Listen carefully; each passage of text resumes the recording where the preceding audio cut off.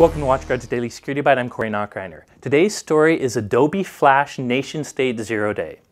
Today, Adobe released a number of updates for their Flash Player product, a very popular plugin that a lot of people use in their browser and actually ships with some operating systems as well.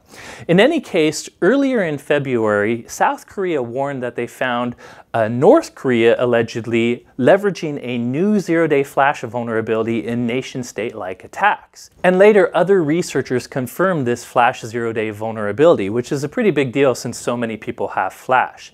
In any case, Adobe reacted to it quickly, and they have released an emergency patch that fixes not just one, but a second zero-day vulnerability that is affecting Flash Player as well. Long story short, I won't go into a ton of details. I'll put links to some articles if you're interested, but really the practical takeaway here is if you are a Flash user, you definitely want to go and get and apply the Flash patches from Adobe as soon as possible. That's it for today's news. Thank you for watching.